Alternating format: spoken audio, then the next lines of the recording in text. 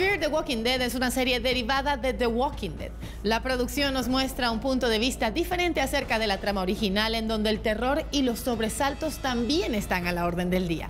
La serie ha tenido tanto éxito que ya está en su tercera temporada. Con motivo de su estreno tuvimos la oportunidad de conversar con dos de sus protagonistas, quienes nos hablaron de lo que podemos esperar en esta nueva entrega. Vamos a verlos.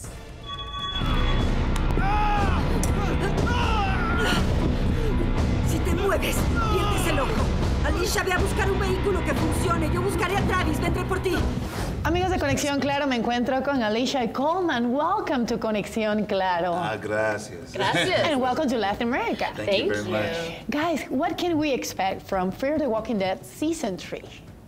A lot. Season 3 is, I think, our best season yet. It's such fantastic new location.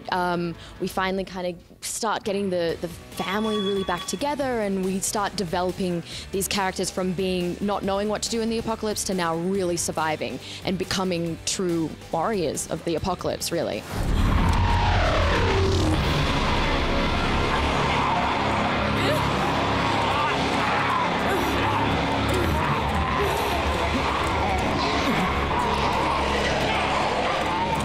How does each character evolve during the series?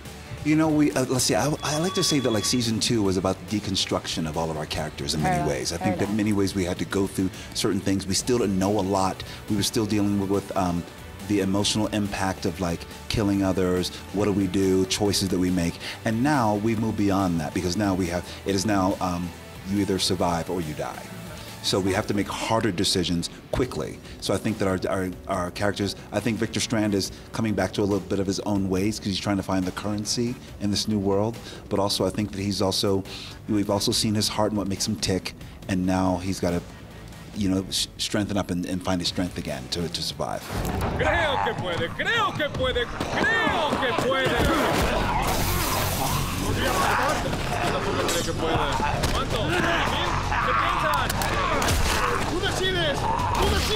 How is it to work with Latin American people? What do you learn from them? Okay.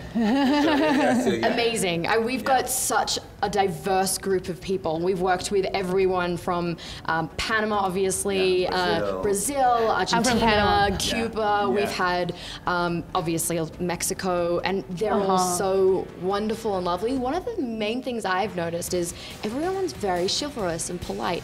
We just feel like we've been welcomed into people's homes, basically. I mean, people, you know, you get to know their family at parties and things like that, and it's like you really do become a family. And I think just generally working with Latin American people, it's just, you know, culturally, it's just like people are warm, people are generous, people work hard, have a very, very strong work ethic.